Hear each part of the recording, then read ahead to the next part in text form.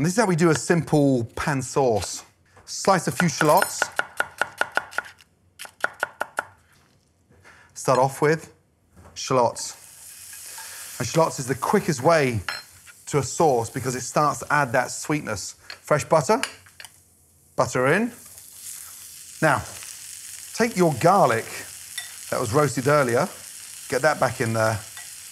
And the thyme, back in. Nothing wrong with this, back in. And then literally caramelize these shallots. Look what's happening to the bottom of the pan.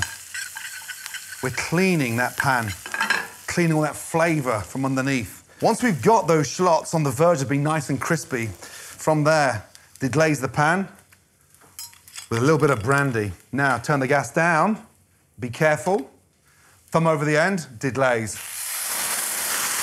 Beautiful. So beautiful. And the alcohol burns off so quickly. Now, look at that there. Those shallots caramelized beautifully, but look at my pan.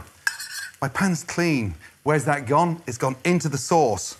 And now, finish with demi-glace. Turn the gas down,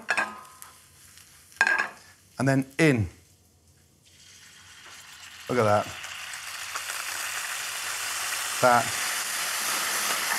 is beautiful. Man.